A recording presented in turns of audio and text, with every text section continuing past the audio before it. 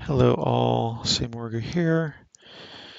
For the second video, this one is about OBS, on how to stream DDO with OBS. So, Open Broadcaster software is pretty much the standard for most people. You have Shadowplay, you have XSplit, you have a couple other options, but for Twitch streaming, OBS is really the go-to at this time. obsproject.com, hit download, grab it for Windows 7 or 8, install it, and run it. Now, when you run OBS, you will see a screen such as this. Now, obviously, it's doing the whole Inception thing at the moment because I'm recording what I'm showing you. But the real point is to show you that the windows and how you set it up. So here we go with settings, general settings. You choose a profile name. For example, since I stream on my own channel, which is Morgu at Twitch, and then the DDO stream channel, which is DDO stream at Twitch, I have a profile for each of them, and I can switch quickly and easy between them at any time when I want to switch where I'm streaming. So if I'm streaming my Tuesday shows on DDO stream, I'm using my DDO stream profile. Otherwise, I'm using my Morgu profile.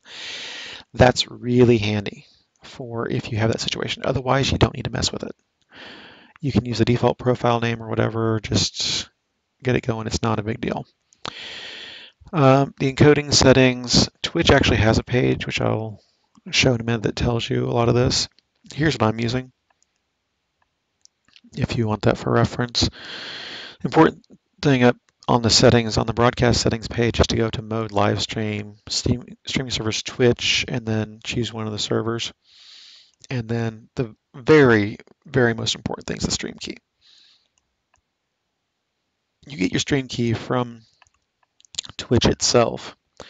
So if you go over to Twitch and you look at your dashboard, for example,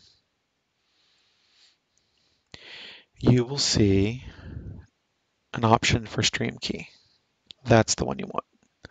So go to Twitch, go to your profile, and then go to Twitch or stream key and hit the show key button. Obviously, I'm not going to do that because I don't feel like changing my stream key. Otherwise, everybody can stream to my channel, which is not fun. But you have that ability to get it real quickly and easily, and then you're golden as far as OBS and Twitch are concerned to stream. Now, if you go to, I believe it's help on Twitch, and you go to how to broadcast PC games,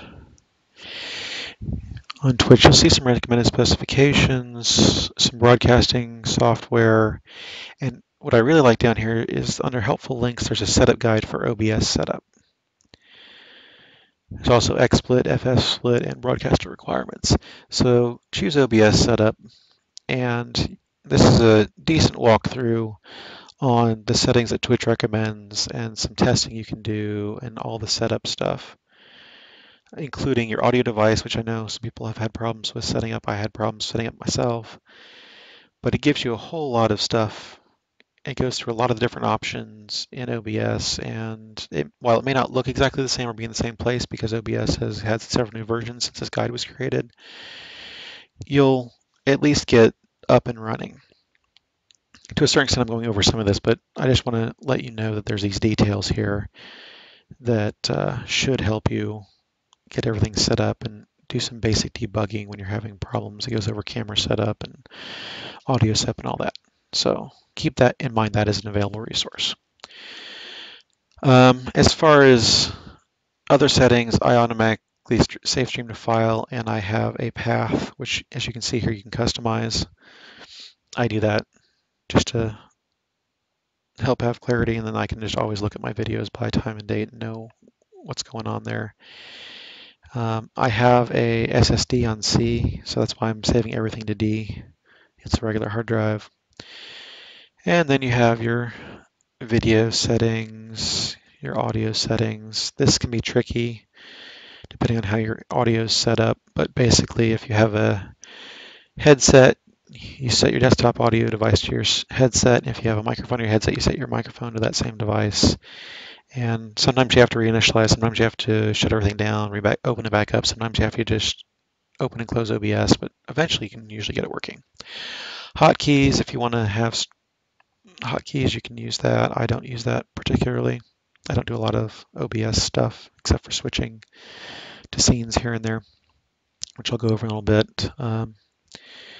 And the quick seek encoder, you have browser, microphone noise gate, and scene switcher.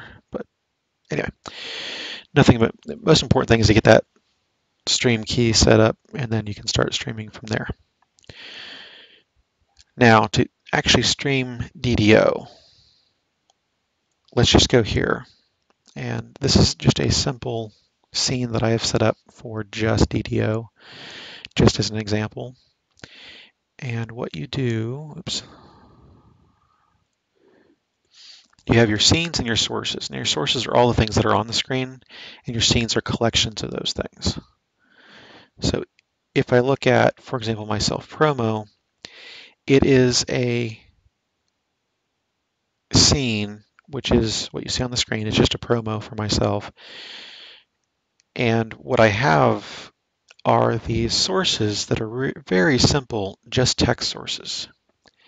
I change the font size, color, outlines, all that, put the text in, and hit OK, and there it is on the page. And then I move it around to wherever I want it to. I do a bunch of those in a row, and then I create that scene. File those sources. I throw in a couple graphics. Not a big deal. It's a very simple scene you can set up yourself. Keep in mind this works sort of like Photoshop layers, where whatever's on top will be on top of everything else.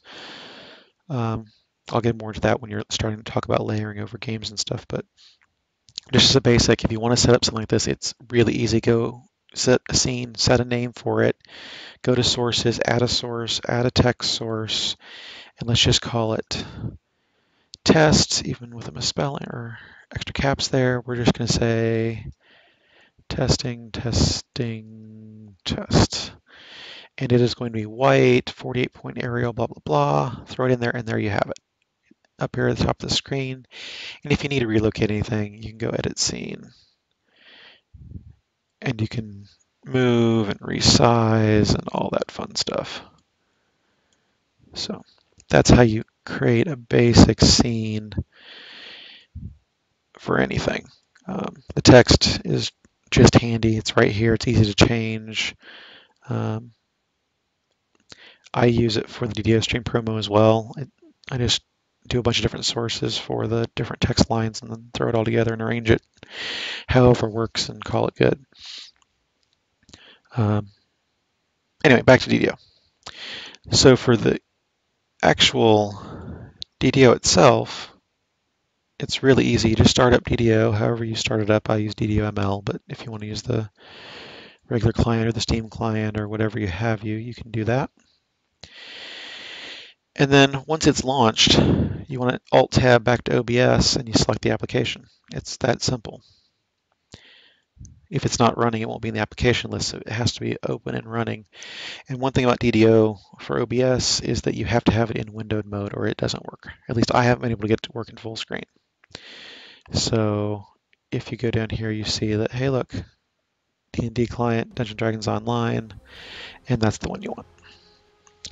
You hit OK, and then you can see, hey, look, there's DDO. And that's all you need to do. You're off and running. Hit start streaming, stop streaming when you're done. You can start and stop recording if that's what you're doing. Very quick and easy. Now let's show a quick example of what I have here. I have an overlay, and all it is my not work graphic. So all I did was went to scenes, add image, found my graphic. I didn't do anything else. I just hit OK, and it's on screen. I edit scene. You can see the red handles around. I can resize, move, whatever I need to do. Once I'm happy, I'm done. That's all you need to do. Now let's look at, now that you have the basics down, let's go ahead and look at the more advanced examples. And I'll just quickly show you what I have, all the stuff I have in my normal DDO stream stuff. I've got the server name, I've got my network logo, I've got my URL, I've got my email, I've got an overlay over the chat window, I've got chat overlay, I've got my Dragon camera, I've got the virtual keyboard, and I've got things like my break sign, a little starting soon sign. If I want to show a screenshot of something or other, I've got one I can quickly hop in there. But notice how, with all of these, that the DDO game window is at the bottom because everything else has to go on top. If you have the DDO, if I look at order and I do move up, you'll start seeing things disappear. There goes the DDO logo. There goes my email. There goes the Twitch. There's my network. There goes the server. And as I come back down, those all reappear. So keep in mind that layering when you're trying to layer things above. And I'll do an advanced video to show more of that stuff. But yeah, that's how quickly and easily, in theory, OBS and DDO work together with Twitch to have you start streaming. So again, thanks for watching. Hope that you enjoyed this and it was useful to you. As always, appreciate follows, subscriptions, likes, favorites, bookmarks, retweets, whatever you want to call it, on Twitch, YouTube, Twitter, my website, and Steam. See you next time.